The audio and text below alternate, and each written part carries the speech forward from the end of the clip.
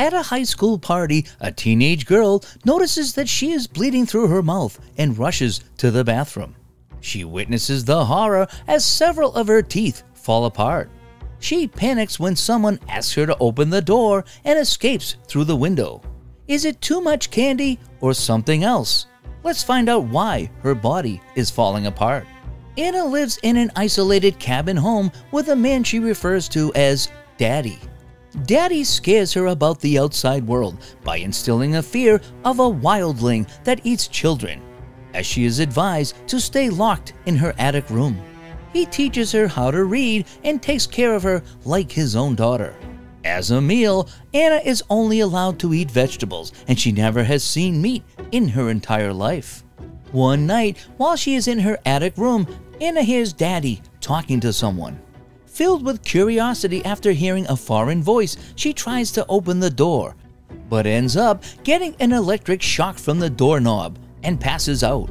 The next day, she wakes up to see Daddy by her side, who says that the electric shock is to prevent wildlings from getting into Anna's room. When Anna asks who he was talking to, he reminds her that they are the only humans left in the world, so he wasn't talking to anyone. Daddy then hypnotizes her with a match to suppress all her curiosity about the outside world and feeds her more stories. One day, he gives her a hamster for her birthday that becomes her best friend in the isolated house. When the hamster dies, Daddy explains the concept of death to Anna and assures her that the hamster is in a good place. As the years pass, Anna has nightmares of the wildlings that reside in the woods, according to Daddy. She grows up into adolescence, and when Daddy finds some blood in her bed, it distresses him for some reason. He begins injecting her with an estrogen-controlling medicine drug in hopes of suppressing her maturity. This puts Anna in severe danger as her health starts declining over time. She asks him to end her pain, and realizing that there is no other way anymore, Daddy attempts to kill her, but fails to do that to his little girl. He instead resorts to taking his own life in front of Anna. Anna now wakes up in a hospital and runs off after getting overwhelmed at the sight of the outside world. The bright world mesmerizes her as the doctors take her back inside the hospital and bind her. She meets Sheriff Ellen, who releases her from the binds and reveals that she was the one who found her after the neighbors reported hearing a gunshot at their house. Much to Anna's relief, Daddy has survived and is being treated in the ICU. Ellen learns about her captivity and the estrogen control medicine she was given by Daddy for so long. Later, a senior doctor recommends that they send Anna to a psychiatric hospital while her DNA test results are pending. But Ellen is against the idea of locking her up again. Sheriff Roger also suggests that they should let the doctor decide what's best for Anna. But Anna startles everyone as she demands to stay with Ellen. Ellen agrees and takes her to her house where she lives with her brother, Ray. Ellen gives Anna a hamburger, but Anna only eats the meat part of it. Hamburgers. While hanging out with Ray, Anna learns truths about the real world that are not what Daddy has taught her, including procreation.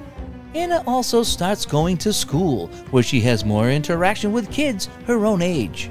Although some of them look weirdly at her and whisper about her strange habits, like walking barefoot. Well, that's kind of what school is.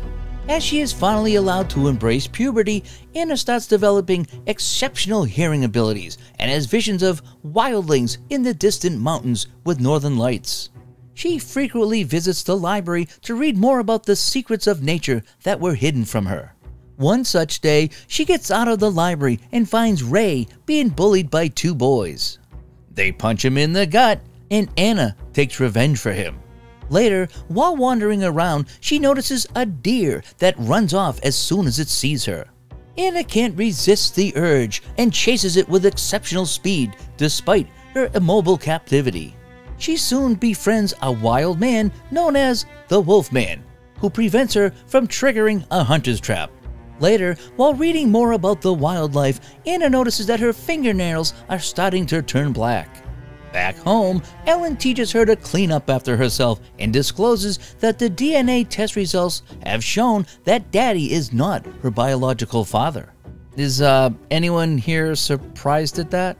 One night, Ray tries to help Anna with her homework, but Anna prefers staring at the stars and talking about the northern lights. Soon, she notices some lights flickering in the distance and asks what is going on. Ray points out that it is a high school party organized by a girl named Jen. Anna remembers that Jen had invited her earlier, and the two decide to attend. After sipping some drinks, Anna starts feeling overwhelmed. Soon, she shares a kiss with Ray that is cut short as she starts to bleed from her mouth. She rushes to the bathroom and discovers that her teeth are falling out. Ray asks her to open the door, and in a panic, she escapes through the bathroom window. While walking through the woods, she is confronted by Lawrence, the bully from before, whom she hallucinates to be a wildling. He attempts to assault her, but Anna bites off his neck with her bare teeth, killing him.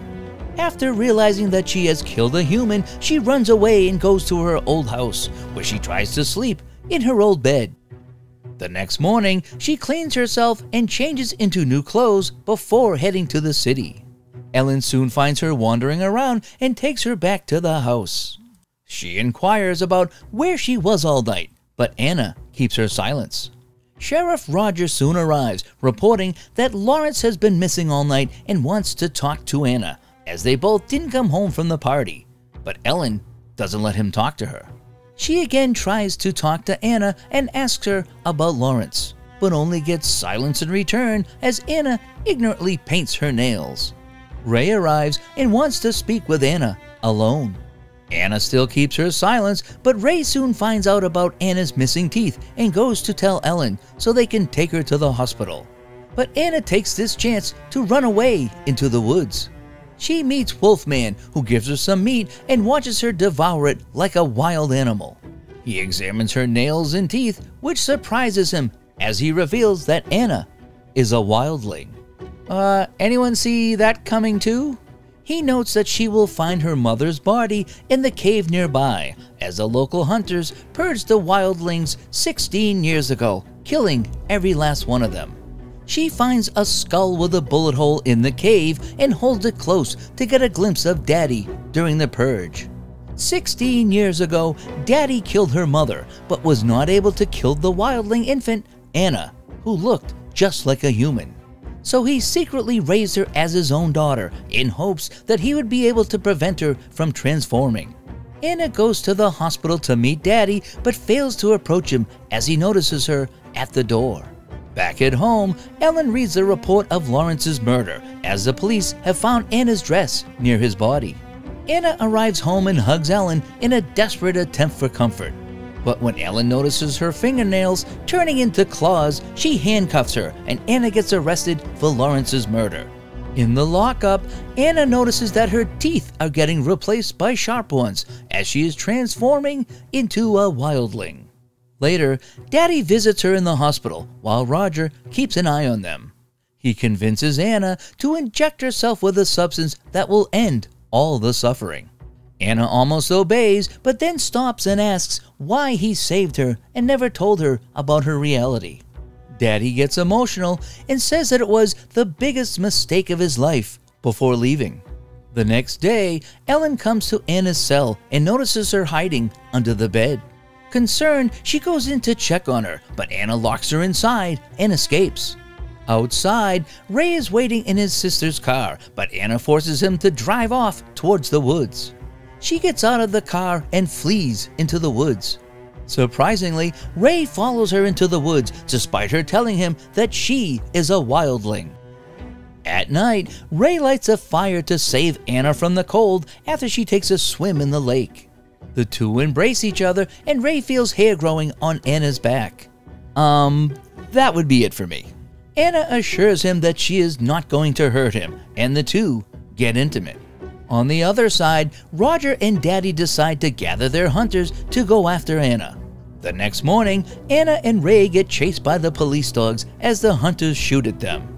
Ray ends up getting shot in the arm, but the two still manage to escape by swimming across a river.